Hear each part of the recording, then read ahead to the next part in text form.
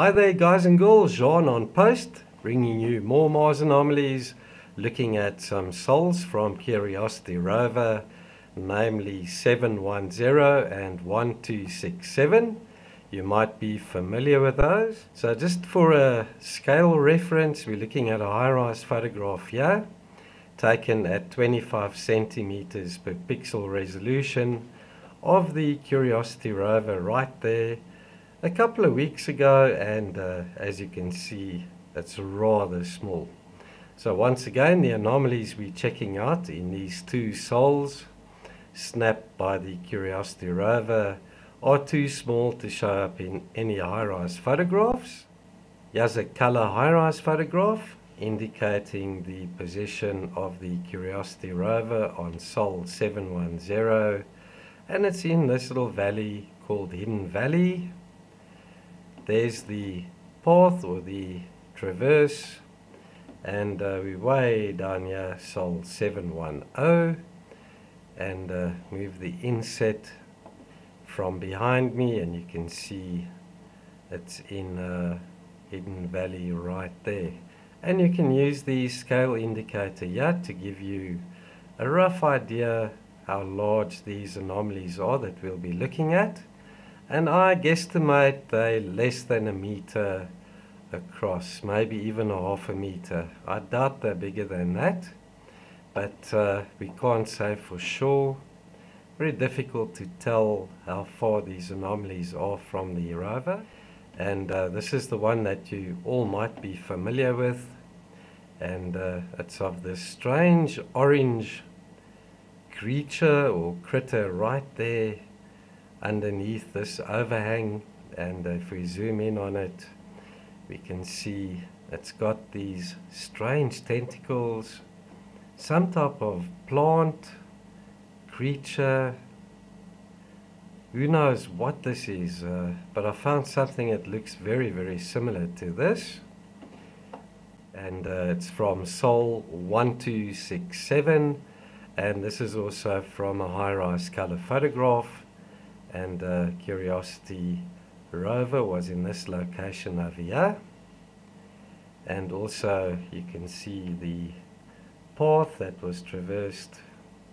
So these were taken from Sol 710. A couple of sols later, way down here near Eahck Plateau. I hope I've pronounced that correctly. And let's move the inset to the middle of the screen. And also you can use the scale indicator over here to give you an idea of how small or large these anomalies are. There's the item right there. Also one of these strange orange colored critters or plants. I don't know what these things are. And also sticks out like a sore finger. Nothing else like it in this photograph either. And as I say, I guesstimate this to be less than a half a meter across. Now let's zoom in on it, and unfortunately it breaks up a bit. It also looks like a strange blob of something. Maybe it's organic in nature, who knows?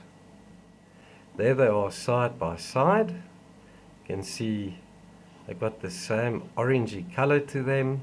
This one here looks slightly more like an octopus that's got its tentacles spread out in front of it over there, and this one over here almost like a crab or an octopus with its tentacles spread out around its body. Who knows what these things are?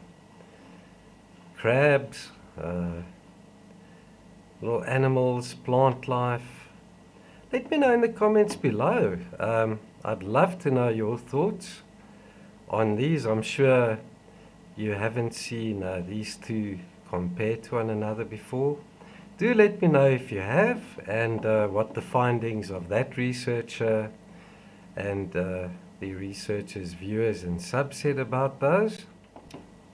Let's have a look at Sol 710, and this is a Gigapan done by Todd from What's Up in the Sky. And the area we're interested in is right here near this ridge line, and we're zooming in on the location of that strange orange critter, as I'd like to call it. You can see it's quite a distance off underneath this overhang in the shade, and if you look at the vast distance, I reckon that can't be too big. So let's go over to Sol 1267, and this one was done by Terraform Mars, Neil Spence. He's also done some great Gigapans for us in the past, and I think continues to do so today. So this is the area of the photograph we're zooming in on, and there's that strange orange blob basking there in the sun. So check that out. It also looks as if it's got little tentacles, or I don't know, like little legs or something. Maybe these are spiders, I don't know. Check out those little segments over there. Those look like two dark eyes.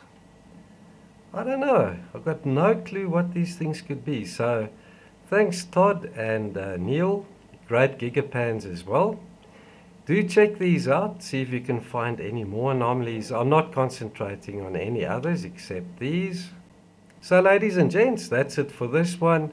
I do appreciate your viewership and support.